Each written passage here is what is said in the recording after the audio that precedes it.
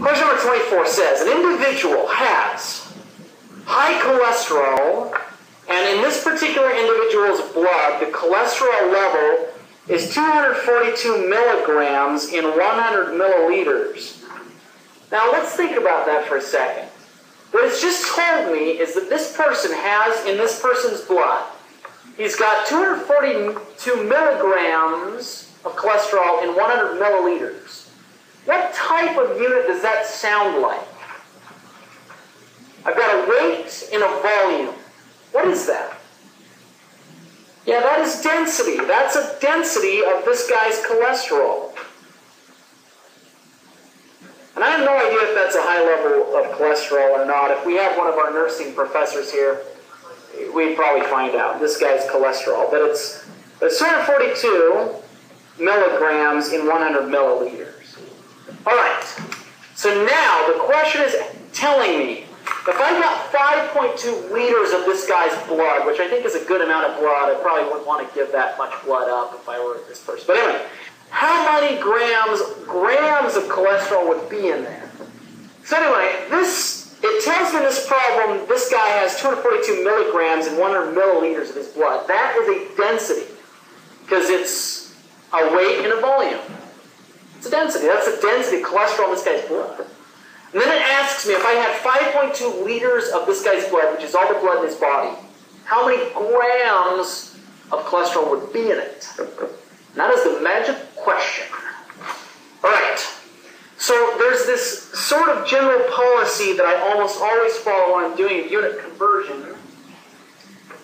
And that policy is this. Most of the time, not always, but most of the time, I try to start with the value that has no denominator units.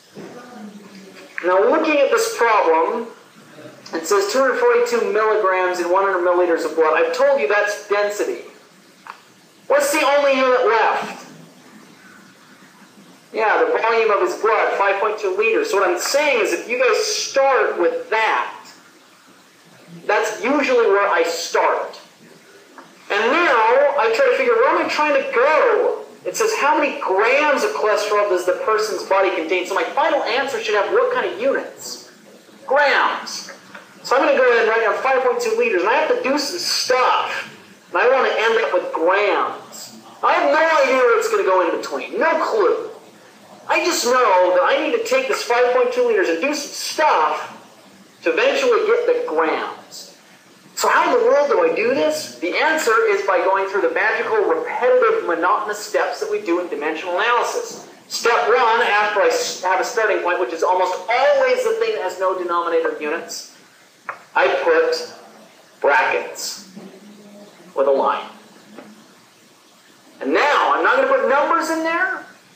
I am just going to ask you guys, what units do you think are going to go in the denominator? Liters. Now, why did you pick liters, Adrian? Why did you pick that? Because I want to cancel out the liters up here. So you see how that's kind of logically what we go. If we have no clue what we're doing, we can at least kind of pick the next denominator units to be the units that I've got preceding. We okay to that? Okay, now keep in mind that what I have up here is I've got something that's given to me in milligrams per milliliter. So I've got liters in the denominator, but now I have to come up with something to put in the numerator. What do you guys think I can put in the numerator that will directly relate to liters? Milliliters. Can I directly relate milliliters to liters? Okay, I can. Okay, so that cancels out my units. Once again, I'm not putting in any numbers yet. But you'll notice milliliters isn't what I'm trying to get to. Yeah, I have to get to grams, so what I'm going to do is I put another set of parentheses. Now, let me ask you guys, what units am I going to put in the denominator? Yes, I've got milliliters up here, right? So what am I going to put down here? Milliliters, because I want to cancel out milliliters. Okay, now, what in the world can I put in the numerator up there? Milligrams. Why did you say that we should put milligrams on top? Where did you get that crazy idea, which happens to be totally right? That's your density conversion. So you're saying for this particular problem, I do have a way of relating milliliters to milligrams. Yep. For this guy's blood.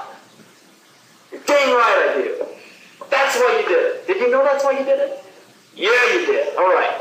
Okay, so my milliliters are canceling each other out. I'm at milligrams. Is that what I'm trying to get? No, I'm not there yet, but I'm getting closer. Now, Bergen City, anyone who wants to answer this question?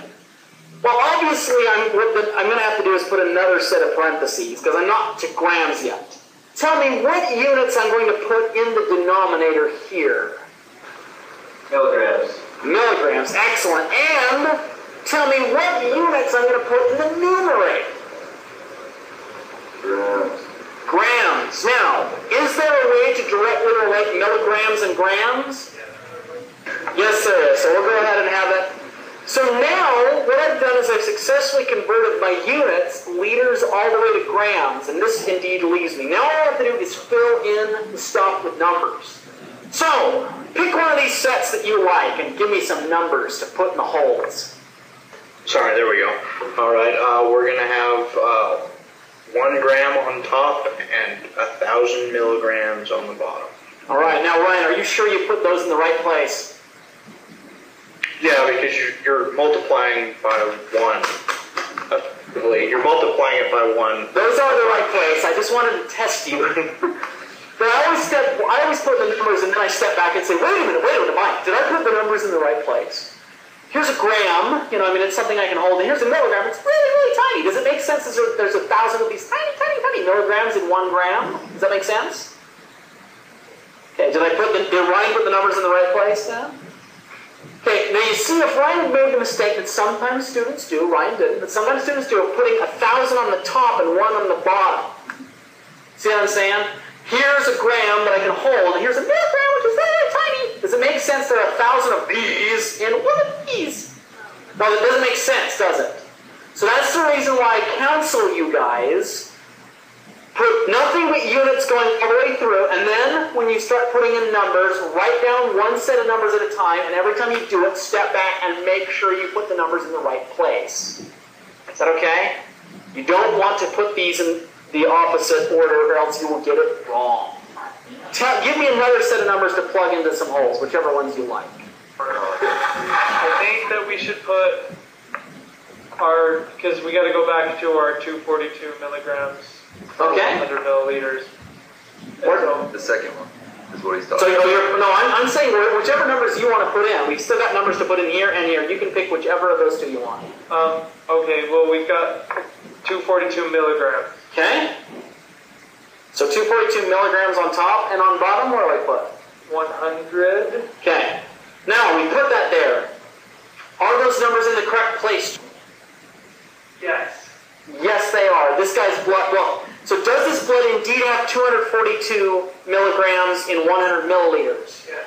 Yes, it does. So you're totally right. All right. What numbers do we put in this last hole?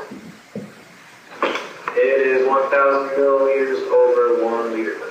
Okay, good. Now, are you sure you put those in the right place? Yes. Okay, good. Now all we have to do is times this junk through. You'll notice that the thousands cancel each other out. So what I'm doing is taking 5.2 times by 242 divided by 100, and the number that I get is, I don't know. Someone tell me. 12.584. We of course want to select the right number of significant figures. I'll go ahead and write down 12.584. This is a multiplication problem. The guy who has the smallest number of significant figures is this one, 5.2. So I'm going to do 12 points. I guess 13. I think 13 grams would be the correct number of significant figures. This guy's 5.2 liters of blood contain 13 grams of cholesterol. That's an amount of cholesterol you can hold in your hand, rub on your face. That's a pretty good. Will be on camera? Yeah, I just recorded this. Yep. Was that fun? Good. What does the last problem look like? Is it hard? Yeah. So question number 25. Okay, so it gives me a density of air as being 1.19 grams in 1 liter. Okay? And then it says it's mass in kilograms. So mass in kilograms is what I want to know in a room that measures 14.5 feet by 16.5 feet by 8 feet So I have to first of all convert this to a volume. Now, if you take 14.5 feet times 16.5 feet times 8 feet and multiply those all together, you end up with cubic feet, which is indeed a unit of volume. And the number that you get, according to what I have written right here, is 1,914 cubic feet. That's a volume of a room. This is the value that we have that has no denominator units. So in my typical strategy, like I said, most of the time, we start with the one that has no denominator units. So I want to have 1,914 cubic feet, and I want to do something to that to eventually get to something in kilograms, right? So we're going to write some units here. Units in the denominator are going to be what? Cubic feet, even if I have no clue. Now you'll notice, I was given some stuff up here, liters and grams. Is there any way, like what in the world of units am I going to put on the top? Is there any way I can relate cubic feet to one of these units up here? Liter is a measurement of volume. Liters, exactly. Cubic feet is a measure of volume, and liters is a measurement of volume. So I can put liters on top. Now, these cubic feet cancel each other out. Am I to kilograms yet? No, so I have to put another set of parentheses. What am I going to put in the basement? Liters. Now, what in the world can I put on top? Do I have any way of relating liters to something else that gets me closer? To grams, can I relate liters and grams directly? No. For this problem? Based on your density there. Because I'm given the density of the thing in question. It's in grams of, it's in units of grams per liter, so I totally can. Okay, so the liters cancel each other out. I got grams. Am I to kilograms yet? No, so I have to put another set of parentheses. In the basement, I'm going to put grams. What am I going to put on top? Kilograms. Now, can you guys fill in the numbers?